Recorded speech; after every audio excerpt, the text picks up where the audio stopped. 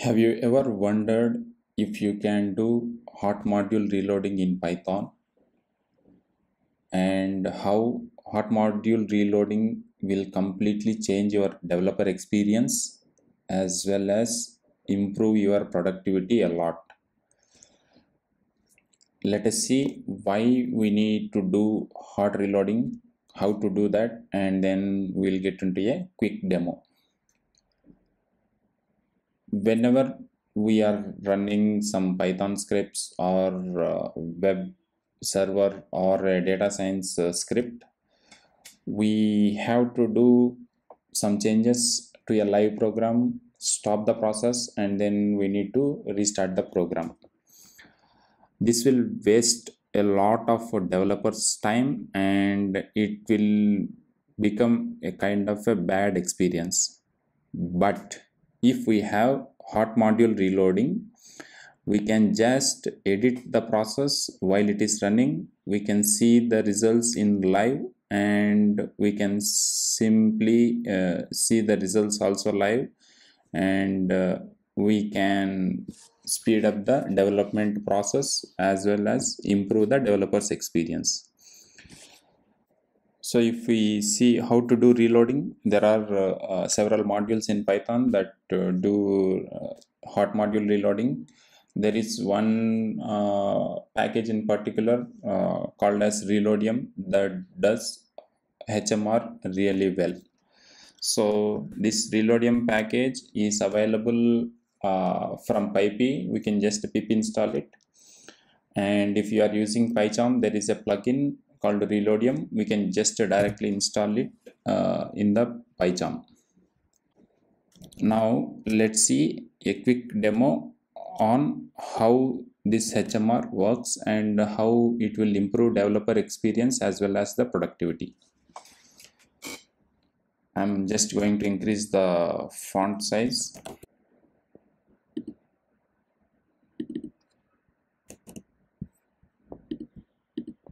Okay.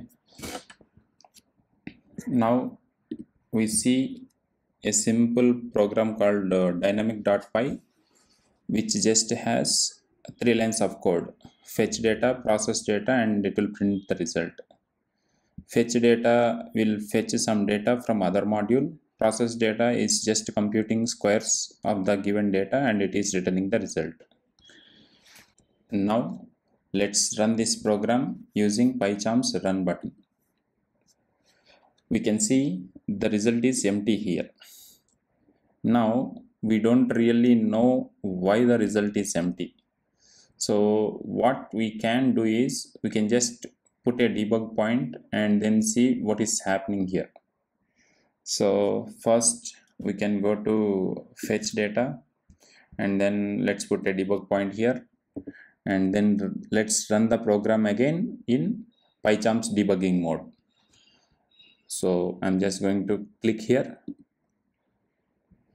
and the execution has stopped at this debugging point. I'm just going to step over and we see we have some data here, and I'm going to step over again, and now let's step into this process data, and if I step over again we can see it is entering into exception block.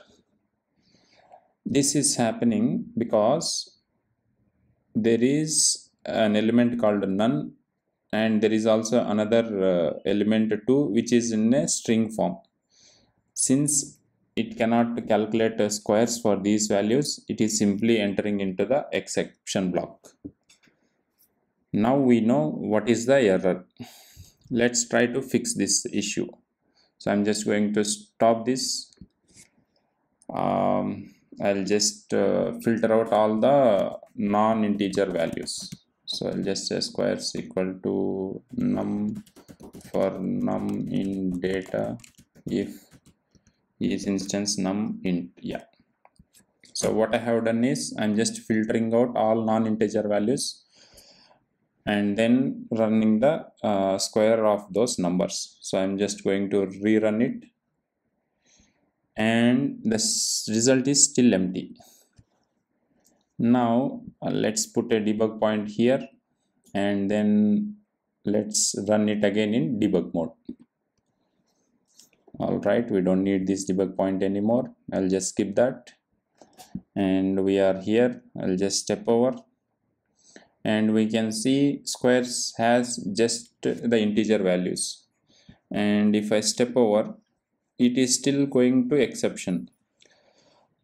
This is happening because in the next line here we are using data to calculate the squares instead of using squares. Since we have assigned a variable as squares here, we should be using this variable instead of data.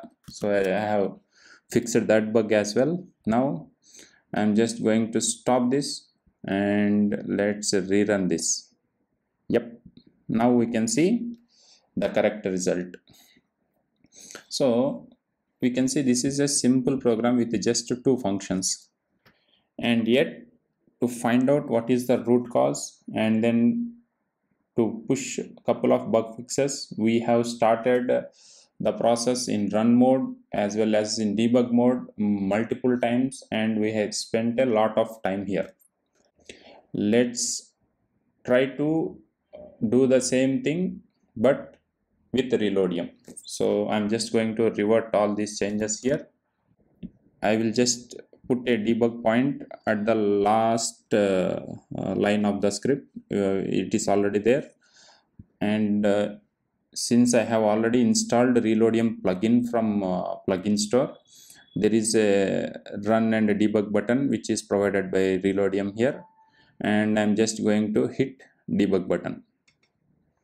So we can see now the script is running inside a Reloadium, and the process has stopped at the last line of the program, and the result is empty. And we can also see from here the data that is fetched from the other module, it has none as well as string values. So we can simply go to process data function, and we can just filter out non-integer values. So I'll just say squares equal to num for num in data if is instance num int. Yep. So what we have done is we have filtered out all the non-integer values, and this is where Reloadium comes into the picture. Since we are editing a live program, as soon as I save this file, it will automatically apply those changes and it will show the results in live. So I am going to just hit save. So we can see there was a flash, which means it identified the changes that we have made, reapplied the changes, and it is showing the results right next to the relevant lines of code, and the result is still empty. So we can go back here, and as we can see, we are filtering out the non-integer values, but we are still using the old data. So I'm just going to replace this with this, and I'm going to save this again, and yeah, we can see the result instantaneously here. So with Reloadium, we don't have to stop and then start the entire process every time we make a change to the code. This is where Reloadium saves a lot of developers' time, and it will improve productivity of developers. The demo that I have shown now is just a simple function with it's just a simple program with the two functions, and we can see how much time it has improved. Take an example of a large code base. Let's say you are debugging something in a Django request, or you are debugging something in a large data processing pipeline. Imagine how much time it will take you to stop the process, start the process, and then how much time it will take you to get the program into a desired state. Instead, Reloadium can preserve the state of the program. We can just make some changes on the fly. It will show the instantaneous result, and we can just proceed with the development from there. So That was a quick demo of Reloadium. And if you are coming from web development world, you might have heard about Flutter hot reload or React Native hot reload. Even Android Studio and Xcode also provide their own way of reloading the code, which will greatly improve developers' experience when we are making small changes. Similarly, even in Python world, this Reloadium or any other hot module plugin will bring a lot of value to the developers, and it will greatly improve your experience. So that's it. See you in the next episode.